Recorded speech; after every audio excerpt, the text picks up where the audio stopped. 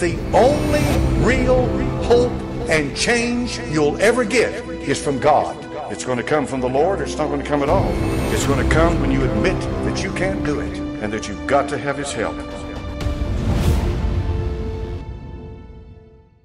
The pulpit by large is giving out nothing but worldly ways to be a Christian. And it's showing. God's people are showing that. It's giving out what I call a fence-straddling, easy Christianity.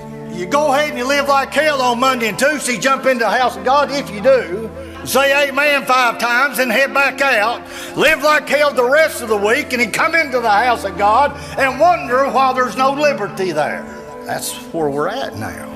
They tell you their opinions of what they believe that you need to receive the favor of God. That's all they're talking about. This is what you got to do to get the favor of God. Well, may I remind you tonight that if you're saved, God already has given you His favor. Amen. He died on the cross of Calvary so that you and I could be saved and have eternal life. He sent the Holy Spirit to point out to us that He is the way, the truth, and the life. And then after He does that, God makes sure that the Holy Ghost comes to indwell us, to teach us that Word, and to keep us out of trouble. If you'll listen to the Holy Spirit, He'll warn you when you're fixing to get in trouble. Now, I'm going to tell you something. I probably told you this 100 times since I've been here, but there's one sure way to know if you're supposed to not do something. If you got to think on it a lot, don't do it. That's a clear sign the Holy Spirit said, get away from that thing, boy, before you get in trouble. Also, He's in heaven right now. When He came, He died. He walked on this earth 40 days, a number of tests to prove what He said He would do. He arose and sat down at the right hand of God. And by the way, He's making intercession for you and me right at this very moment. You know, something else, He went to prepare a place for us. I touched that on that some at the graveyard this morning. And I don't know about y'all, I get excited about things when I go to thinking too much on them. And I got to thinking, I said, if God, who was here before anything and made everything by simply His thought and He's saying, let there be, could you imagine what our place looks like in heaven when He prepared it? That's the grand architect that did that. And let me say one more thing. A lot of people say that's just a room, but it's a big old room with a mansion in it, because that's what the Word of God says. But if it had nothing, as long as I was there with Jesus and reunited with my family and God's people, that'd be heaven enough for me. You see, He's preparing a place for us, and He's coming again. I'm looking forward to that. I said, I'd be glad to go right now if we could get there. So I'm looking forward to that. May I ask a question tonight? How much more favor do you and I need from God? He loves us. He died for us when we were yet a sinner. He makes intercession for us when we mess up. He has the Holy Spirit pray for us when we're so full of grief and so full of trouble that we don't know what to say. He's prepared a place for us. He's coming personally to get you and me. And I can't believe anything else could be asked of God more than that. Amen. Now, we don't need worldly riches, right? Do you agree with that? Now, I'm not rich, but you can see I'm not underfed. We don't need riches. When they tell us that if we'll do this, we'll get the favor of God, and we can get all these good things from God, all this money. May I ask you something? If we're living in the last days and we really believe Jesus is coming very soon, what will we do with it? Once He calls us up out here, it's totally useless, worthless. I mean, they don't even take it nowhere in heaven, amen? No need for it. And we don't need more worldly wisdom, do we? Well, worldly wisdom in this day and time has made most of the folks in the world fools because they cannot believe in Christ. I don't want worldly wisdom. I was enough of a fool before I met Christ. When we get to heaven, we're going to be the bride of Christ. So we don't need popularity, amen? How much better could it be than to be the bride of the King of Kings and the Lord of Lords? Why would we need such a thing? I'm satisfied with that. And also, folks, we need to understand that soon the church is going to leave this world behind. And we only have a short time. I believe I'm very short. I've told you short probably, maybe 20 years ago. I don't know. but it's shorter than it was then. We're just about there. A short time before we are with the Lord and knowing all of these things. I have a question. Does the Church of the Living God, what does it need in these times? What does it need? I thought on that, God spoke to me. You know what we need? We need just an old-fashioned dose of old-fashioned Holy Ghost-filled faith. Why don't we, the church, have the power we used to have? We serve the right God, right? We believe the right things. We have the right manual. So why don't we see the power of God move like it used to? Why does it move in third world countries? That boggles my mind. I've been to churches where there might be 300 or 400 people, and you couldn't get an amen in there if you pulled your gun with the shooting at the ones that wouldn't say it.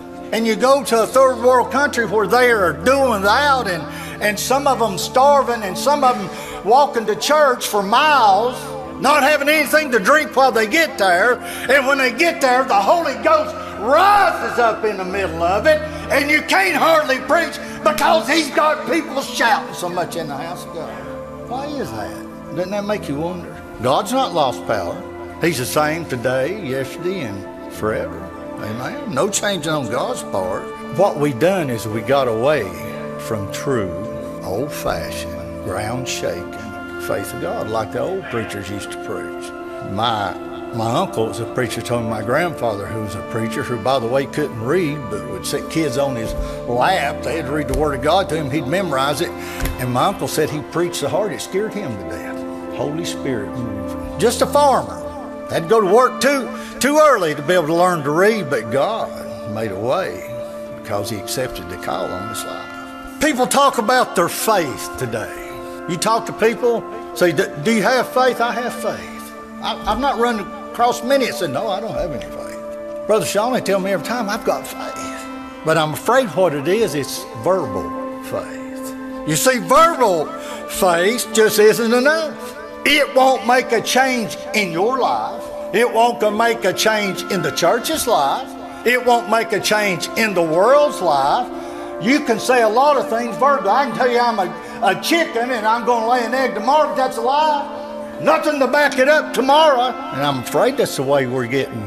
It's the church of God. It's all talk and no walk. Amen. And I think, again, a lot of it's that they have mental faith. They think in their mind that there is such a thing as faith.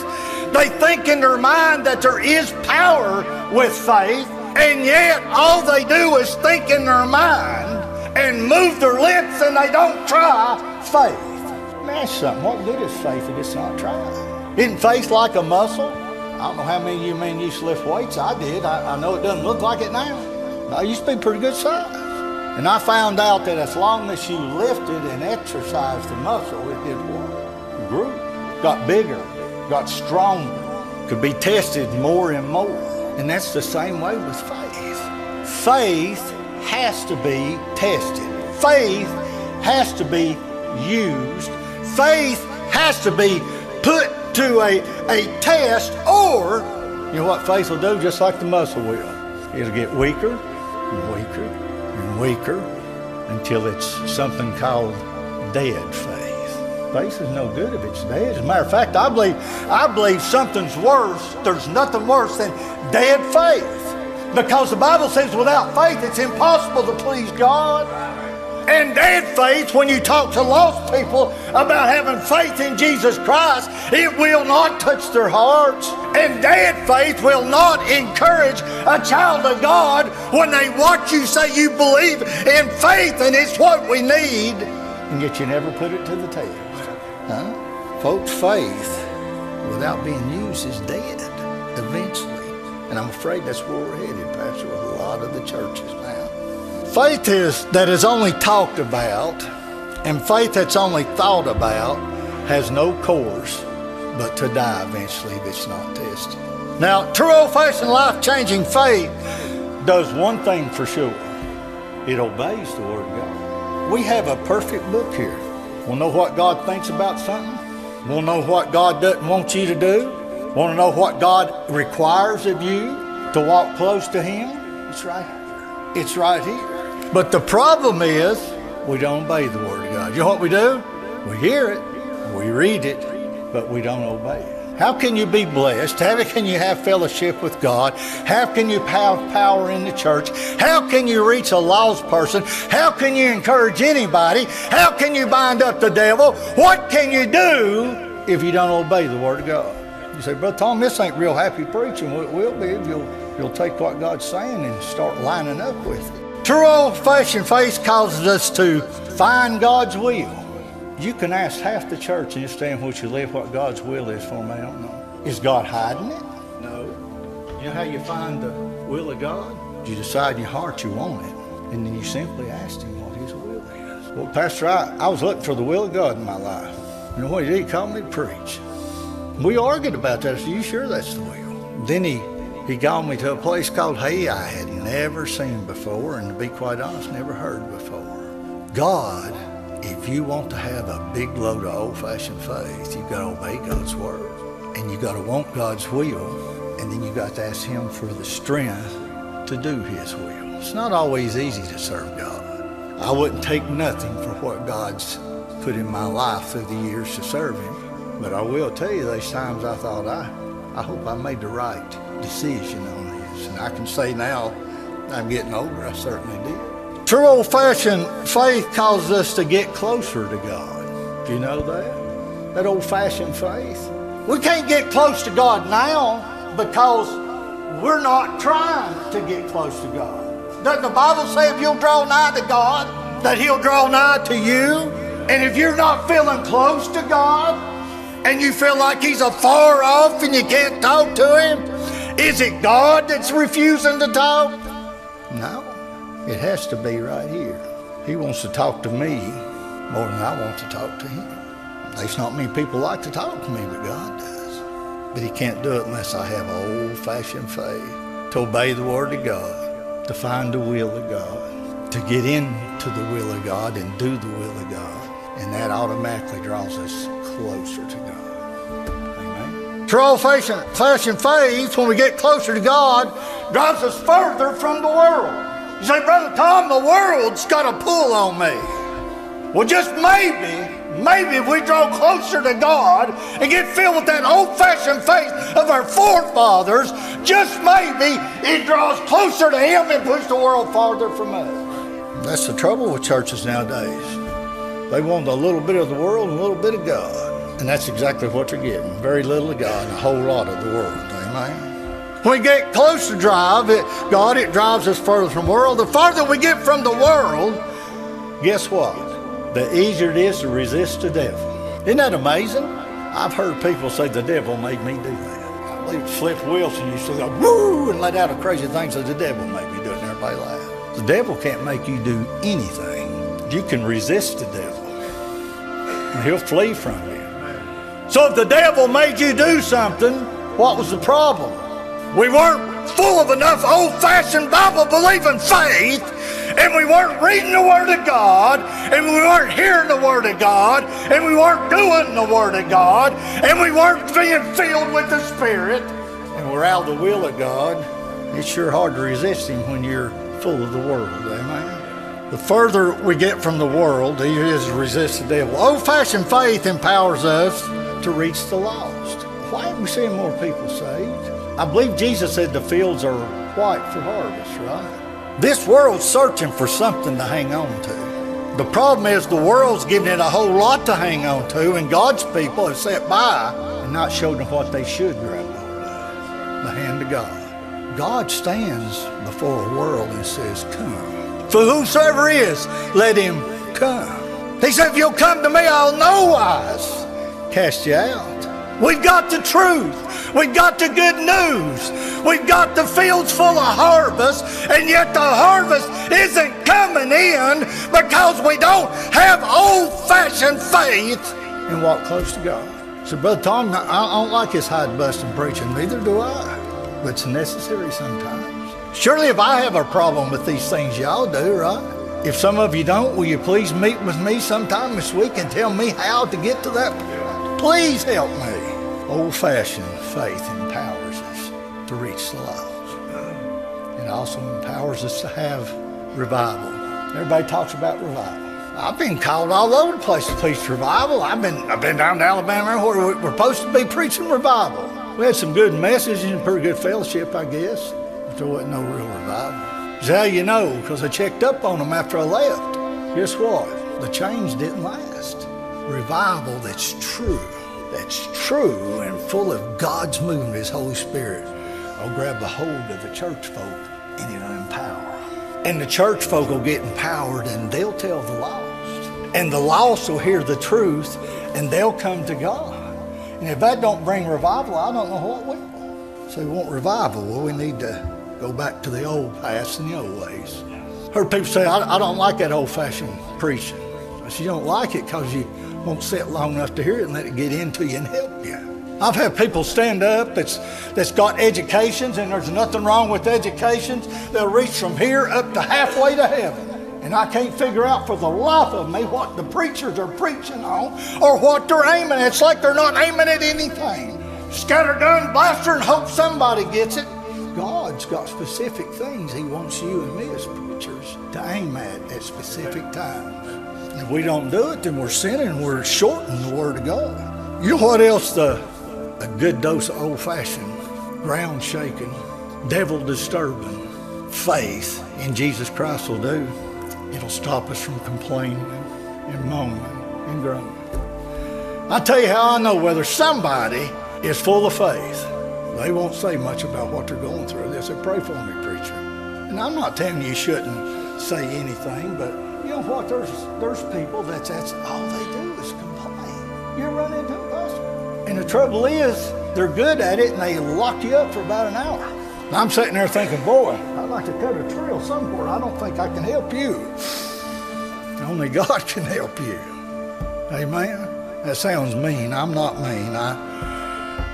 I'm looking at you and I'm seeing a lot of heads going north to south. It'll cause us not to complain when trials and tribulations and tests come our way. We act like we're surprised. Jesus promised us, didn't He? In this world you'll have what? He didn't say you'd have a picnic and a steak on the grill and a good old time while you go through. We're in a fight. We're not dancing with the world or dancing with the devil. We're in warfare. And how can you win warfare if you don't use the weapons that God gives you to fight with? Amen? You see, you got to love God more than you love yourself. You got to love God more than you love your wife. You got to love God more than you love anything on this earth. And you're going to have to decide that whether God inconveniences you, whatever He calls you to do, that you're going to do it because you love God that much. Now, I'm not trying to be mean to us preachers. Some of us are old and we've went around a lot of places for the Lord.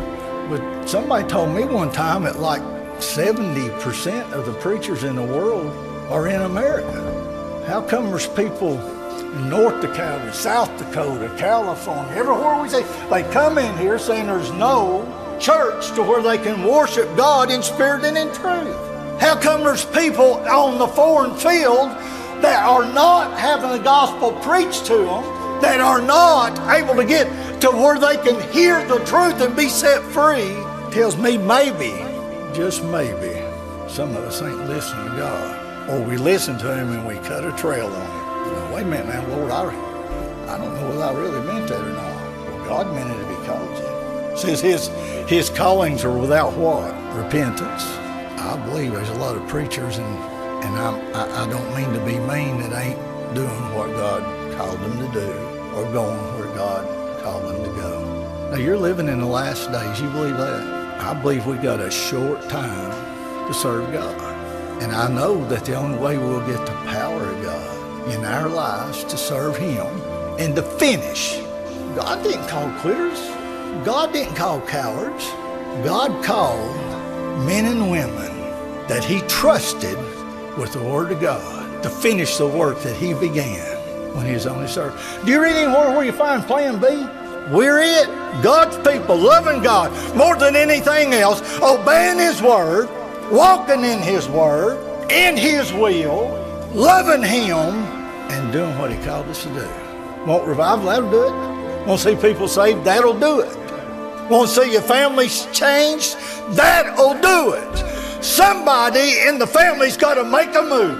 Because that's the way I'll do. It's real easy to sit on the couch and watch the TV, isn't it? That sounds negative, doesn't it? But it's not. God wants to bless you.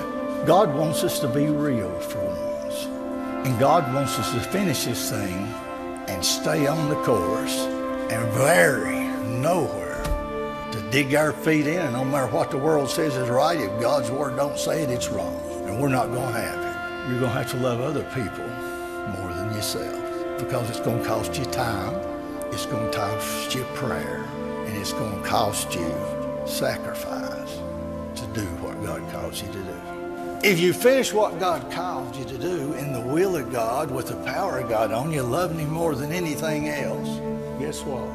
We hear, job well done, thy good and faithful servant. That's all I want to hear. All I ever wanted to be once I was called just an old-fashioned preacher that pleased God, and one day, instead of standing with my head hung at the bema seat of Christ, I said, well, Tom, you did this as good as I reckon you could with what I gave you to work with.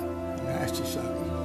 How's your faith? How strong is it? How's it growing? What difference is it making in people's life that come into your life? How much do you pray for your pastor and for the word of God to go forth? How's your faith?